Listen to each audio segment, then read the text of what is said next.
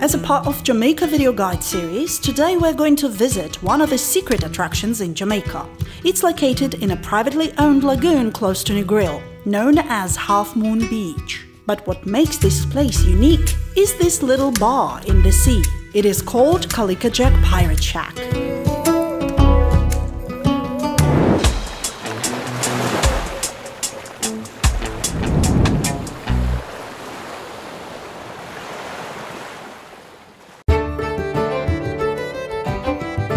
Even if you are not into the history of the Caribbean, you definitely know that the island of Jamaica used to be the key figure during the so-called Golden Age of Piracy. This is where pirates would make their hideouts and spend gold lavishly. Calico Jack Pirate Shack, which is also known as Pirate Bar, was built on a tiny island in the sea to give this atmosphere where people can relax, pretend to be pirates, while getting some absolutely delicious meals cooked right there, or going on a snorkeling trip.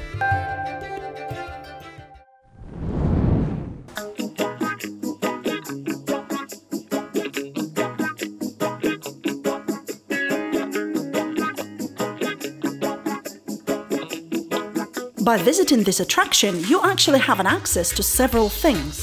It's Half Moon Beach itself, which is a beautiful lagoon hidden in a tropical forest. If you come in the morning, I'd suggest to spend an hour or two enjoying the beach. Note, the water is very shallow, so even if you cannot swim or have little kids, it's just a perfect place for you.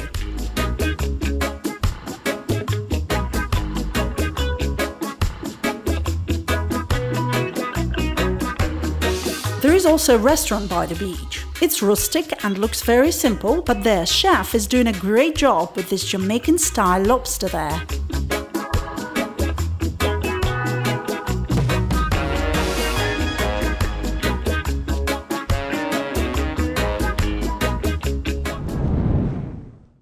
The beach and the restaurant would be enough to give you wonderful relaxing time with your family and friends. But there comes the main attraction, the Pirate Bar.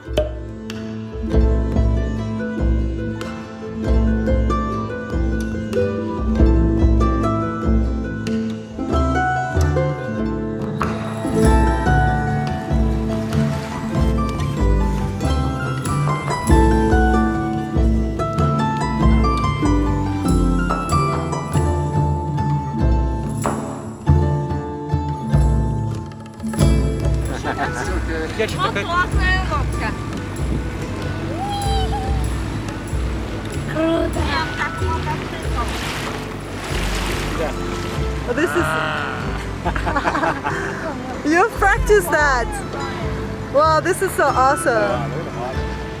The boat trip takes about 5–10 minutes directly from Half Moon Beach. In case you're worried about going on a boat, there are life vests provided.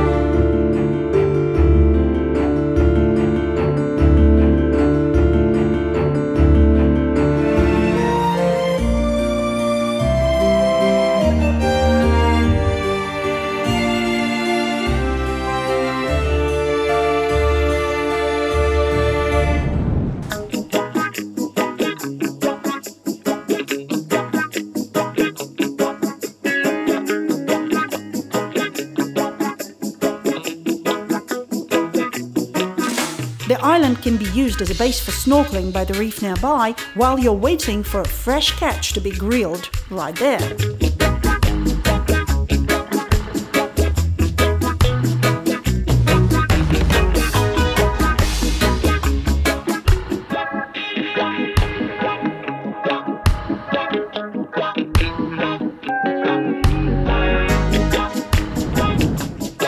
As As for negative sides, sometimes the sea gets really rough, which can prevent you from visiting the island. It rarely happens, but as any attraction outside, it can depend on weather.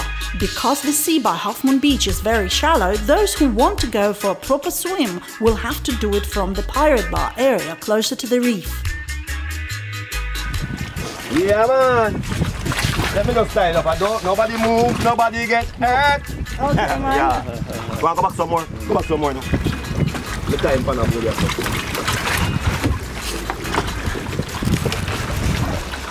The prices for food in Calico Jack Pirate Bar would be slightly higher than on the beach itself, so make sure to ask for menu in advance to get an idea about prices and see which option you would prefer most, at the Pirate Bar or by the beach. By the way, the entrance fees. It would cost around $5 to enter the beach, an additional $5 for a round boat trip to Calico Jack Bar.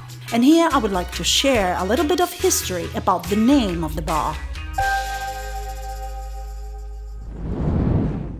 Calico Jack Pirate Bar is located close to Bloody Bay. As the legend goes, apparently many pirate battles were held there.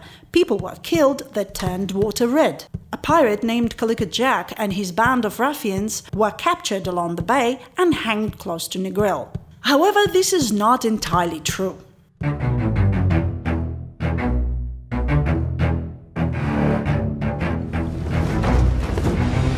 Pirate battles were all around Jamaica, not just here. Yes, Bloody Bay got its name because of blood, but not the pirate blood. It was a port used by 19th century whalers who butchered their catch there. The whales were towed in to be disemboweled, and it is said that the waters of the bay frequently ran red with their blood, hence the name. As for Calico Jack, well, yes, he was a historical figure, famous for a few things. The real name is John Rackham, a notorious English pirate who earned the nickname Calico Jack because of his taste for clothes made of brightly coloured Indian calico cloth. Mr. Rackham. Now, where can a man find a bit of rough? Oi, oi, find a long face. You've fallen in love? With your blouse. He had been serving under renowned Captain Charles Vane in the early part of 1718, until he betrayed the captain and together with other 90 pirates captured the ship. Calico Jack was voted as a captain. Lads! See, the boys and I had a bit of counsel, and, well, they figured I'd be a fitter captain than you reckless dogs. I can't take any chances. You regret this day, Rackham. I regret most of them already. Tie 'em up! Rackham was one of the less successful pirates, and most of his victims were fishermen and lightly armed traders. Nevertheless, he is remembered by history because of two female pirates, Anne Bonny and Mary Read, who served under his command. Calico Jack also left one other legacy, his flag. You see, pirates of that time made their own flags, usually black or red with white or red symbols on them. Rackham's flag was not an exception. It was black with a white skull over two crossed swords. However, it is this banner that has gained worldwide popularity as the pirate flag, and we now know it as Jolly Roger. Calico Jack terrorized the waters of the Caribbean, and yes, he was captured in Jamaica, but it actually happened in Puerto Seco, in English dry port or dry bay, the area currently known as Discovery Bay. Took the pardon straight away. I had to, lads. That Rogers was onto me from the first. Hold your tongue, Rackham. Rackham was tried and hanged in November 1720 in Port Royal, and his body was put on display on a small islet near the entrance of Port Royal Harbour to serve as an example to all pirates. Today, this islet in Jamaica holds his name and is known as Rackham's Cay.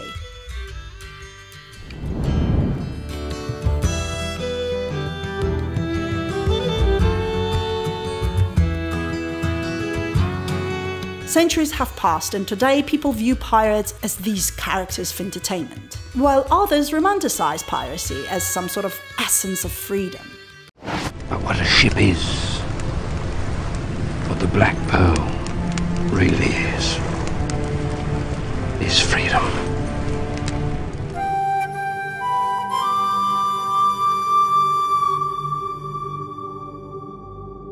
with such infamous pirates who used to live around Jamaica like Anne Bonny, Calico Jack, Blackbeard, and Captain Morgan, who was once even the governor of Jamaica. You might expect to see some of that history in a form of a tourist product. However, you will find almost nothing related to piracy in Jamaica. I wonder about the reasons.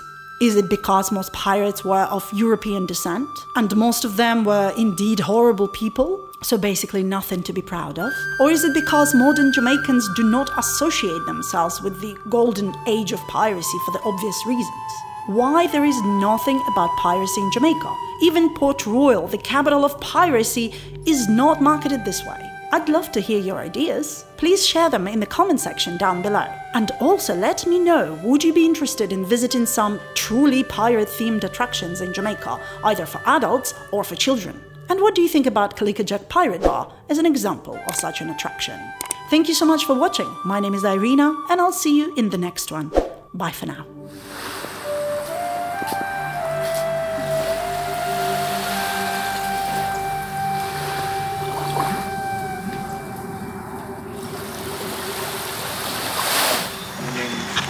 Biggie, General, they're standing in front of the door. Picked me up and brought me in. That's way too dark. Yeah, walked you down. He said, come on down, it's going to be a good night tonight.